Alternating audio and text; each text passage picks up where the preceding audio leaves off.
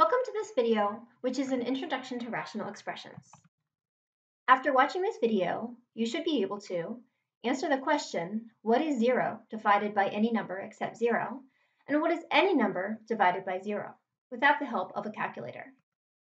You should be able to define rational expressions and state whether an expression is or is not a rational expression. Lastly, you should be able to find the restricted values of a rational expression. Let's start with a quick pop quiz. What is 0 divided by 1, and what is 1 divided by 0? Pause this video, jot down your answers with or without the use of a calculator, and then unpause this video to see if you are correct. Let's start with 0 over 1. 0 divided by 1 is 0. In general, 0 divided by any number, except 0 itself, is 0. 0 divided by 0, however, is undefined. If you don't believe me, see what happens when you type 0 divided by 0 on your calculator. Likewise, 1 divided by 0 is also undefined. In fact, any number divided by 0, including 0 itself, is undefined. Again, take a moment to type this into your calculator. Your calculator may say something like error. This is calculator speak for undefined. So why do we care so much about undefined values? Why did I start the video instead of talking about rational expressions, talking about dividing by 0? Well, the reason is simply that whenever you work with rational expressions, which is the topic of this video, you have to restrict the domain, the set of all x values of the function, so that your function is never undefined. So you need to remember that if you try to divide by 0, this causes an expression to be undefined. If it doesn't make sense yet, don't worry. We're going to really dive deep into this topic, and by the end of the video, it should make sense. So let's start with the topic at hand. What is a rational expression? Well, the word rational comes from the word ratio. And remember, ratio is just a fancy word for fraction. So we can expect rational expressions to be ratios or fractions. Unlike the fractions you learned back in elementary school, rational expressions may contain variables, not just numbers in the denominator. So the textbook defines a rational expression as a quotient implying division, of polynomials. So here are some examples.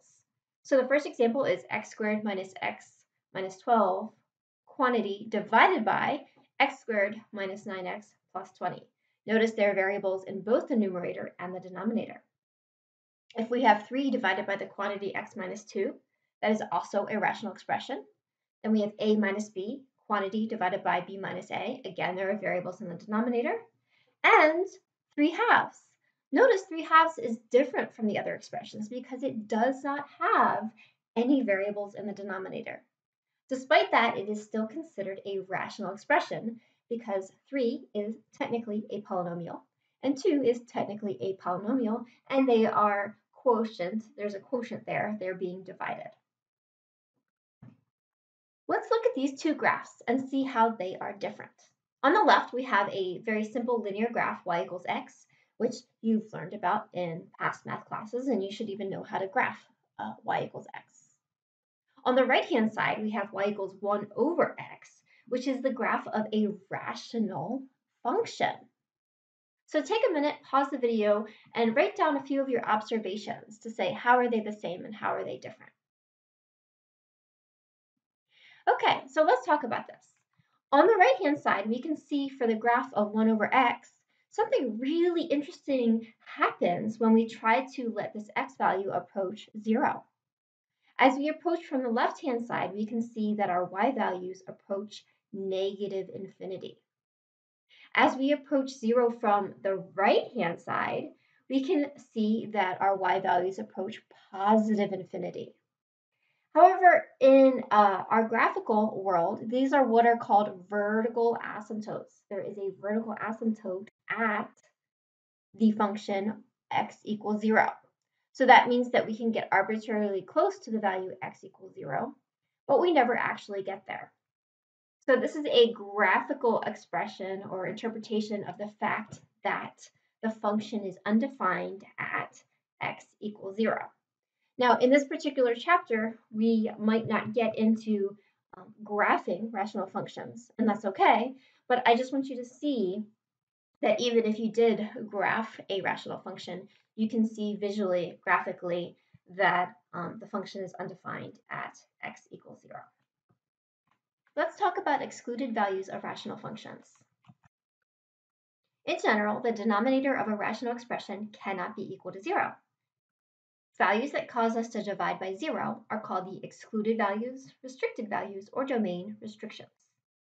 To find the excluded or restricted values of a rational expression, we set the denominator to not equal to 0, meaning not equal to 0, and solve.